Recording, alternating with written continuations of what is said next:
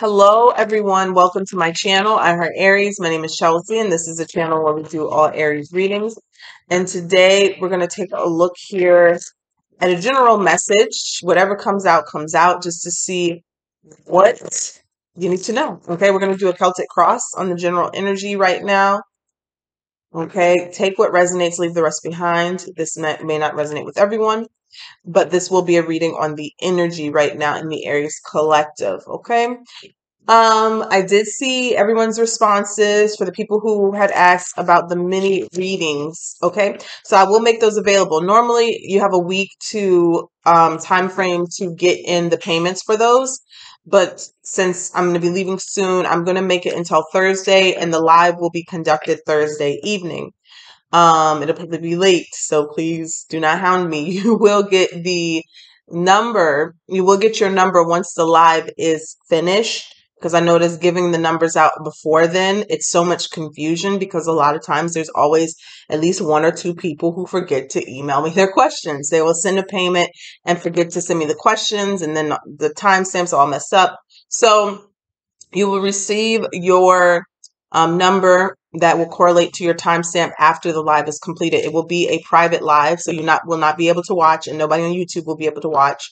I do it that way so a lot of people don't want their business out there. So that's why I call it a semi-private reading. The only people who will have access to that live, that link, are the people I email it to, the people who are paying customers. Okay. It is $35. It's $20 for one question, $35 for two questions.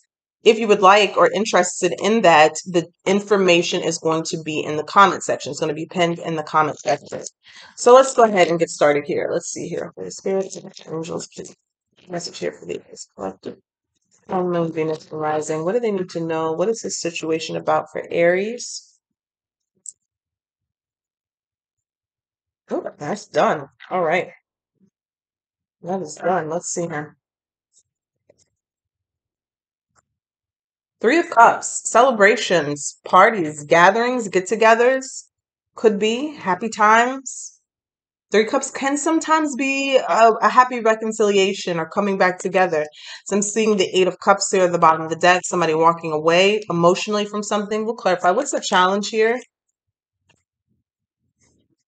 The Ten of Wands. Someone's been very heavily burdened in life. Maybe you having a lot of hard work. They could be putting a lot of hard work on you at work, or just going through a very difficult time at it, a difficult run at it in life right now. Because I'm seeing the Six of Swords at the bottom of the deck. So trying to get out of your head, trying to get away from some sort of conflict. We're going to keep going. I mean, I could see this as someone here who is about to find the joy in life again, who's about to find the beauty in life again. Now, this could be somebody coming back to you, right? And that could burden you, but let's move forward and see. What does Spirit want you to focus on? Nine of Pentacles, your independence, your health, taking care of yourself, maybe even growing some sort of wealth here as well. Enjoying the fruits of your labor. Nine of Pentacles, I'm telling you. Somebody could be coming back that's going to like kind of cramp your style or burden you here a little bit because you feel like you've been free of something. But I'm really seeing somebody in need, like I'm really seeing somebody needs to enjoy themselves, enjoy life a little bit more. I mean, I know that's easier said than done with this world, but they really are wanting you to focus on celebrations. What happened in the past year? Who's growling behind me? Who is that? Bruno can really snore. The Moon and the Wheel of Fortune. The Magician here at the bottom of the deck. Circumstances that have changed fate. Good energy, but it's something that is hidden. This could be your subconscious mind, fears. What changed? Maybe the way that you're thinking. I'm seeing the Magician at the bottom of the deck. Let's see here. What is crowning Aries? The Ten of Pentacles. Financial abundance, wealth. This could be a windfall of money. Something that you don't see coming. A fate is changing here that you don't see coming. And this is celebratory energy. This could be a business popping off. I keep saying the magician, as in somebody is manifesting something. This is a spiritual reading, like somebody is creating some sort of abundance here with the Empress. Nine of Pentacles. It could have been a long time coming. Tell me about what's coming towards Aries in the future position. The High Priestess. I knew it. I just said spiritual reading. All right, listening to your intuition. I'm also hearing visualizing, seeing something in your mind's eye, seeing behind the veil, being able to see behind the veil. Maybe you don't even think that you can, but you're really tuned in and tapped in. Something here about a burden, feeling weighed down.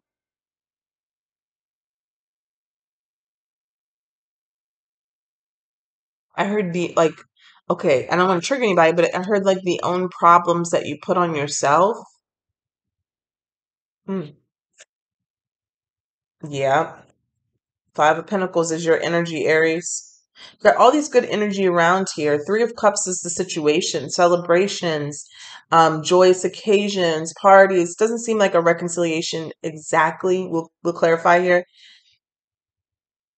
Being happy, but somebody feels burdened. All right, Five of Pentacles here, feeling left out in the cold, depleted financially, maybe even health wise, taking on too much. Let's see here. What's in your environment? The Devil. Something that is controlling you. Could even be an addiction, and it doesn't always have to be chemical, just anything that has, control, codependent energy here with the Devil energy. And it could be something that you could easily, I mean, that is what the Devil is. You can easily break free from this thing, but mentally it has you trapped or stuck, chained to it, bound to it. Could be a person, got Capricorn energy. It could be a job. It could be an idea. It could be, something here that happened that you're stuck to, that is unable, like you're unable to break free from, and it's limiting you financially, health wise, fun wise, because Spirit is telling you to focus on enjoying life, the fruits of your labor, or what could be. What could be, like, you could be manifesting more. There could be things that are coming in for you, but you're focused on some sort of lack or feeling left out in the cold. Something here changed within your mindset.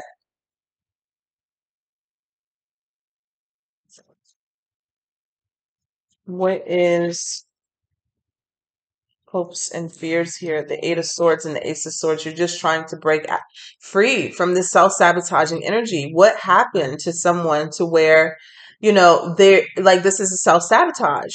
You can't, you have to break free from this. I'm sorry, we're not snoring. It's this limiting belief. We've been talking about this a lot with the Eight of Swords, this negative thinking, woulda, coulda, shouldas, or I can't do this, I can't do that. So many lies that you're telling yourself, and Spirit's like wanting you to look at the truth, the Ace of Swords. It's what's going to break you free. This could be an epiphany or some sort of inspiration coming to you, or that aha moment. I could do this, clarity, the truth, a new beginning. The outcome here in this situation is the Page of Cups. It's like this could be your intuition, an intuitive guided message coming towards you. This could be the beginning stages. And look at that. The Ace of Cups is what to say of something coming through that feels good, that brings that good energy back to you. We have the Ace of Cups. Clarify the Page of Cups one more time. Queen of Wands. This is something that you create. You create here with the Queen of Wands here. You're manifesting. Manifesting this new good beginning or new feelings of well-being in general. Let's see.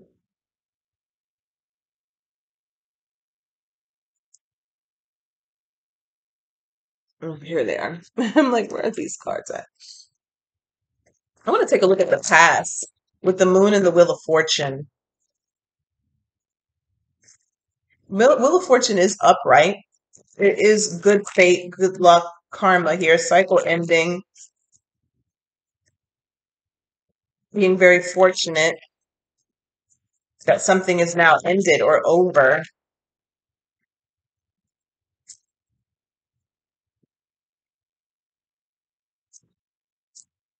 Three of Wands, turning away from something, having a more positive outlook on a situation, waiting for your ships to come in.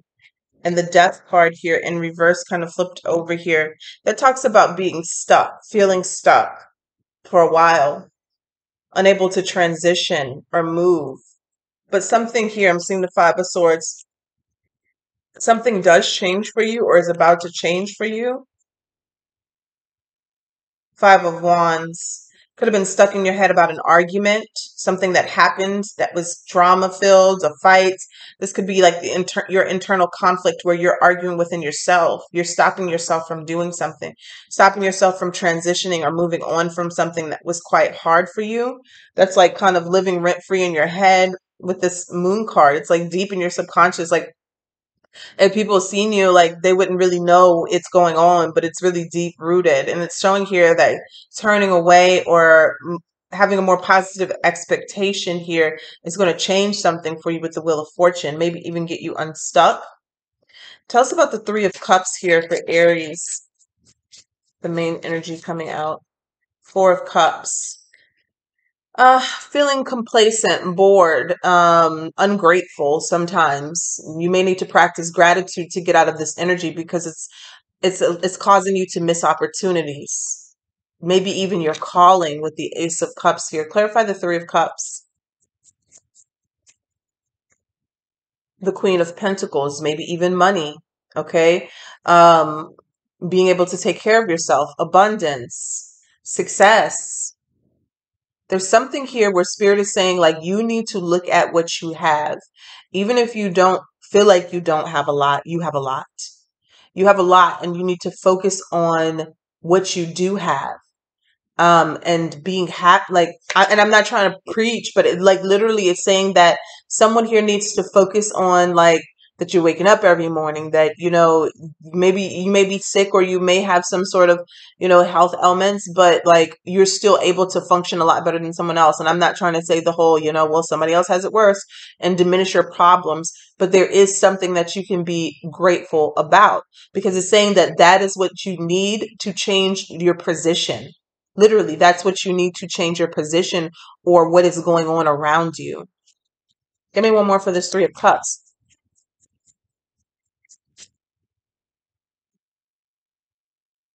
The Eight of Cups, walking away from the emotions that do not serve you, and the King of Wands here.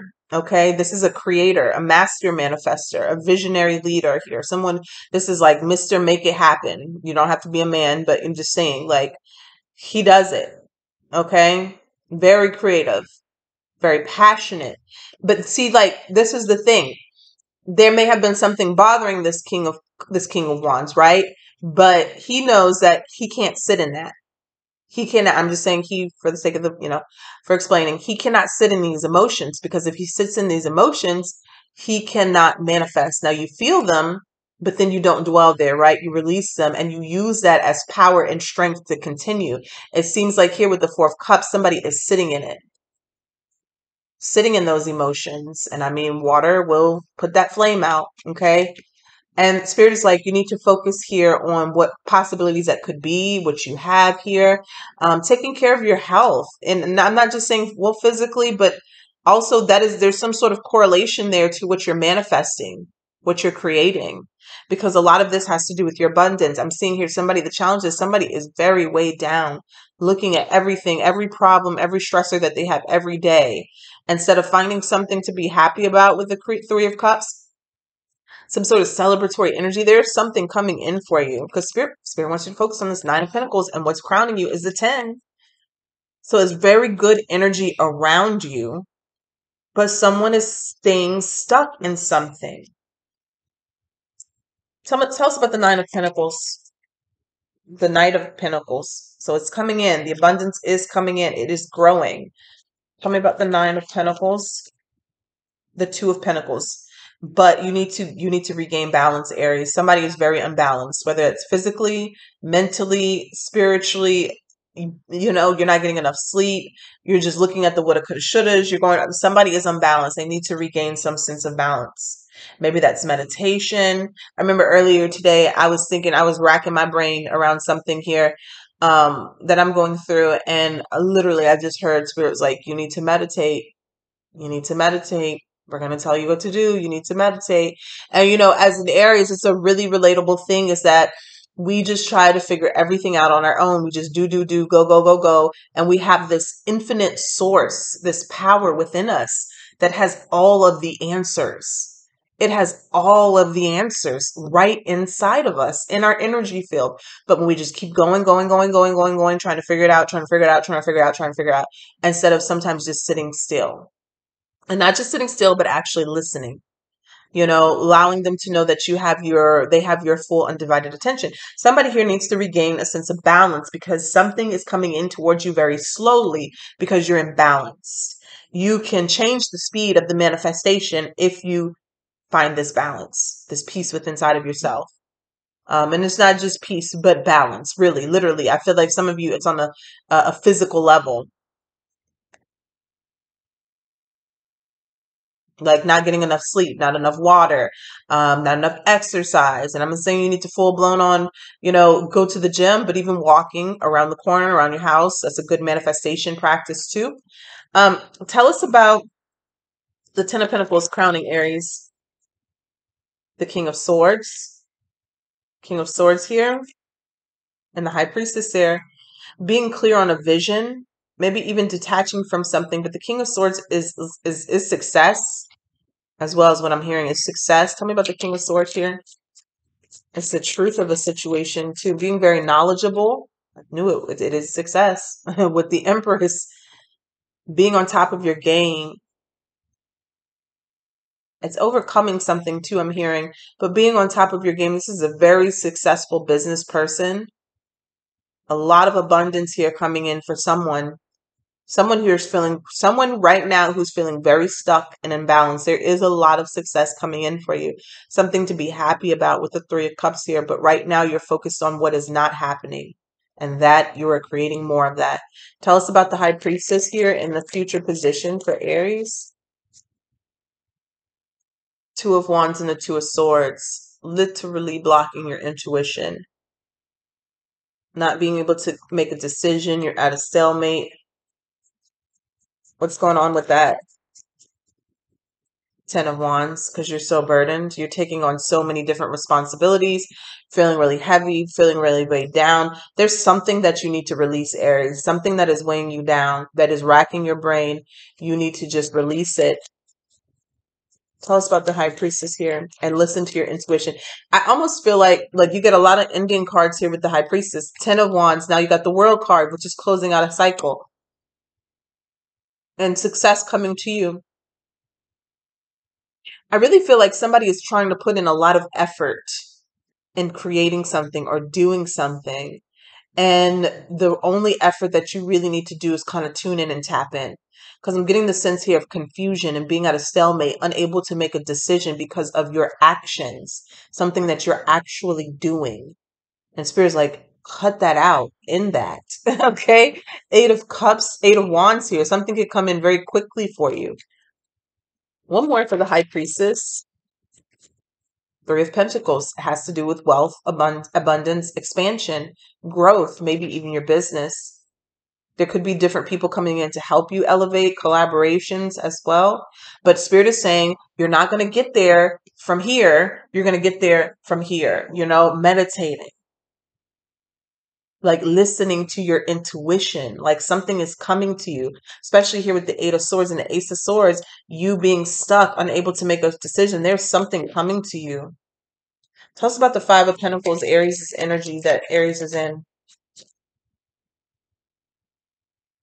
High Priestess again.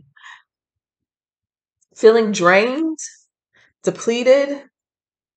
Maybe some of you are feeling like your intuition is blocked, but it's not. It's always there. It's always with you. King of Pentacles. I'm telling you, that's where the money is. That's where the abundance is. That's where it's something here about you needing to get. I don't want to say just healthy because I'm not, it could be physical health, but really knowing and understanding your worth and taking care of your vessel, taking care of you. If you know that you are worthy of something here, like this with the Empress energy, you're going to treat yourself differently. Somebody needs to shake something off. And I know I've been there before. Some days I'm still there. I'm still there some days, just where you're just feeling really down and depressed. but I feel like somebody's been here for a long time, maybe even longer than me. So, and it is creating your reality. It is creating what you see and what you do every day. So life is hard. Life is difficult for you. You're drained. You're broke. You know, all of these things because you keep focusing on what is in front of you. And it's an art. It really is. To sometimes, you know, I hear it in the law of attraction community, being delusional. Being delusional. It actually works. You know, sometimes when everything is really, really piling up on you and just like completely ignoring it, you got to be really strong sometimes to be able to do that, because some people just fear everything going wrong. But I remember one time, I just told this story before, when I used to work where I used to work, I used to have a 9 to 5. You know, I just said, you know what? I didn't pick becoming a tarot reader. I just knew that there was a calling for me. But I picked on, I was listening to a law of attraction seminar or someone, Abraham, and they were like, decide what you want. Decide what the life that you want to live. And I remember I had a notebook at my desk and I said, you know what? I just want to be, I'm a single mom. And all these people are telling me as a single mom, you're going to have to work 2 or 3 jobs to just make it. You're going to have to do this. And maybe you should go be a nurse and da da da and all this other stuff. And all I kept thinking is, my first calling is being a mother. I can't imagine, you know, my child not having a father. His father's completely gone, you know, and just being like, okay, every day I got to go drop him off to somebody while I work and make money and miss his childhood. Now, I'm sorry if, you know, somebody lives that life. I understand, you know, people had to do it. We had to do it. Our parents have to, some parents had to experience that. But I said I'd made a decision that was not going to be my life. I made a decision. I said, I'm not wavering. I will not sacrifice that. I will not sacrifice my child's childhood and miss it because somebody says I have to pay bills. So I sat there and wrote and made a decision. I said, I'm going to be a stay-at-home mom. I'm going to make a lot of money and I'm going to be able to show up for my child, whatever he does, and still be able to pay the bills by myself. No child support, da da da da, da, all of that. Had no idea. No idea.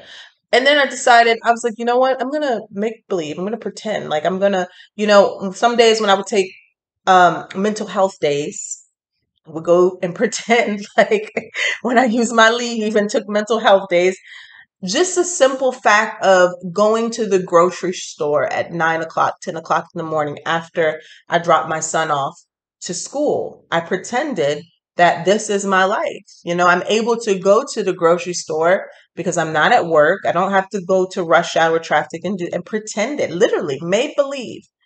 Am I old, you know, as an adult to say this is my life and I'm able to go to the gym in the morning when most people are at work.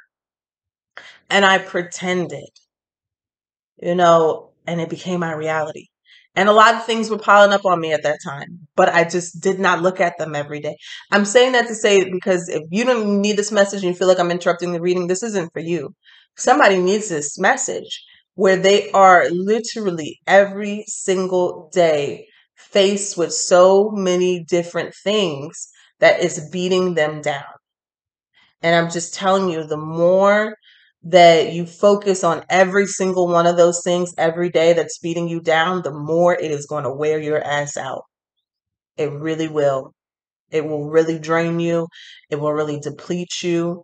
It will really give you health issues. You will never feel happy. You will feel incomplete, unsatisfied in life. That is what this world that we are living in is designed to do. You have to carve out a space in your reality and create your happiness because the government and the world is not going to do it for you. You have to do it for yourself. You don't have to listen to the status quo. You don't have to listen to what is right. Okay? If you know you're unhappy with where you're at right now, make a conscious decision that this is what my life is going to be like and stick to it. Stick to it and it will manifest. I am a walking billboard to that. Not wavering. Like I'm talking about like not knowing where the next check was going to be. But I said I refuse to ever get a 9 to 5. And when I made that conscious decision to not do that anymore, it just started rolling. It takes time, but it takes faith. It takes faith. It really takes faith. That's it. Faith. You can't waver. You can't waver. Somebody here is really feel like they're with a ball and chain here. Okay, clarify the devil energy. And that's with any situation. It doesn't have to just be with finances. It could be you leaving a marriage, leaving, a situation where you just don't know how you're going to do it. It takes faith and it takes intention. Okay. Look at this. The Nine of Pentacles over here, this devil energy. Somebody could definitely feel bound to something for their finances. This is where they're, Eight of Pentacles. Some of you, it's a work. This is where you feel like this devil energy is controlling someone, their independence through financial. All of these are pentacles, Page of Pentacles, Eight of Pentacles, Nine of Pentacles. Like you feel like this is the only where your wealth and abundance is going to come from, by something that is controlling your mind, thinking that this is my only source of income. This is the only way I'm going to be able to make it and be rich. And this has to work. This is it. The Hangman's at the bottom of the deck. Spirit is saying to look at something from a different perspective before you make another decision. Tell us about the Queen of Wands and the Page of Cups and the outcome. Excuse me. The Magician was about to come out. Oh my goodness. Just had some coffee, Lord. Four of Swords. Meditation. Healing from a situation. Knight of Cups. Following your dreams. Following that intuitive. I'm telling you, something here is coming for you, Aries, because you're speaking it. You're creating it. Very passionate about it. Six of Pentacles. Tell us about the Queen of Wands. The Queen of Swords. And detaching from something. I'm seeing the Nine of Cups at the bottom of the deck. Ten of Swords in reverse. Someone is almost like stuck in a very painful ending, but unable to really break free from it. You got the Death card in reverse, and now you got the Ten of Swords in reverse. Queen of Swords energy here, making a wise decision, intelligent decision here, possibly around your resources, how you make money, but it has to do with a dream, a goal. Four of Swords here, something here that you're creating is about to bring healing for you, and you're about to get the first signs of it. That is what you need. That's what you've been waiting for. Six of Swords. It's going to allow you to move on peacefully from something that you've really been hurting behind. Look at that. Five of Pentacles and the Lover. Some of you, it is a relationship, but some of you here are changing your situation and about to become in alignment with your soul purpose with the Lovers. Knight of Swords here. And, somebody has not been taking action, inspired action with the Knight of Swords in reverse. Yeah, that has to change with the Nine of Cups and the Ace of Cups. Something is waiting for you. And some of you may have gotten this intuitive nudge, this inspiration, but you didn't take the action. You gotta be careful with that. Sometimes it'll come back around, sometimes it won't. But I do feel like for someone, the opportunity is coming in for you. It's a new opportunity that's going to bring you a wish fulfillment. You got the Ace plus the Nine of Cups. That's the Ten of Cups, the ultimate happiness. But you are going to have to take a leap of faith. And you are going to have to be strong, strong, strong, strong, listening to those emotions, maybe even pushing down that fear and having a lot of courage. Because this will bring in something that you truly enjoy and love to do here, the Ace of Pentacles and blessings. I'm telling you, somebody has to get over some sort of disappointment or heartbreak. It will work out in your favor with the Justice here and the Star. I feel like this is more, I said this again, this is more about someone here getting out of their I would, this is you, before you go to bed tonight, and I'm going to do the same thing, I'm going to do it with you. Make a gratitude list. I mean, write down until you can't write anymore. Things that you're grateful for. Okay, we all know the basic necessities is good, but I mean, talking about your vision, like, you know what I'm saying? Be able to walk and things like that. Things that you truly, if they were taken away tomorrow, you would be so depressed. Those are things that you are grateful for, but you don't think about it, but you do have it because you don't have to think about it. I'm telling you, make a list tonight. That's a very, very powerful way of changing your circumstances. So let's go a few. That's it right there. Kipper cards. See what we have here for Aries. We got the main female. Whoop, whoop. We got the main female. I'm seeing the Thief card right here. Okay, that could be, thoughts that are robbing you of your path. Some of you, that path is leading to you to a new partnership here, or courtship, dating. But I'm seeing here the path represents in the Kipper, and I've read the book, this is the light at the end of the tunnel. Okay? This is the light at the end of the tunnel after a very long journey, after a very difficult journey. It is emerging, it is appearing. Give us one more here from the Kipper. Thoughts. Every time I see this card, thoughts become things. If you see here, he's thinking about something he's creating. So be careful about your thoughts. Be careful about what you are thinking, okay? Because that is what you're living. What you're thinking is what you're living. What you believe you are and have is your reality. You can only manifest what you believe that you are. And so that's why it helps to be delusional sometimes, right? Really to pretend and make believe. Because you manifest what you are, what you think you are, what you believe. Let's see here. Give us one card from this deck, Spirit. What does Aries need to see? Visualize success.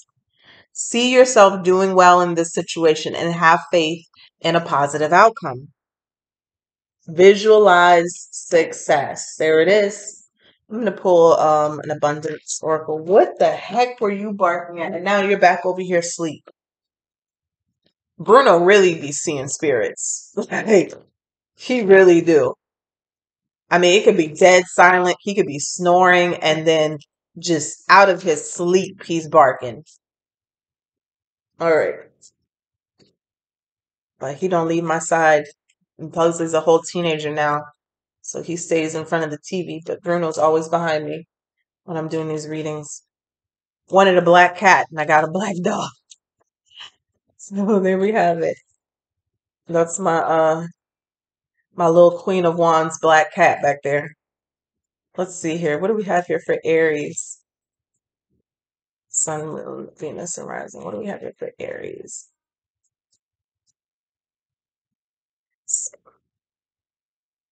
Sever vows of poverty. Sever your vows of poverty. Dear one, there's no need to suffer or sacrifice. Hold the intention of undoing any vows of poverty and self-denial that you may have made, consciously or unconsciously, in any lifetime. As you do so, all effects of these vows will be undone for everyone involved in all directions of time. Sometimes these vows of poverty can be made generationally. A lot of times, just by the things that our parents said as we were growing up, we believed them. And then I'm going to read this at the bottom of the deck. No more complaining.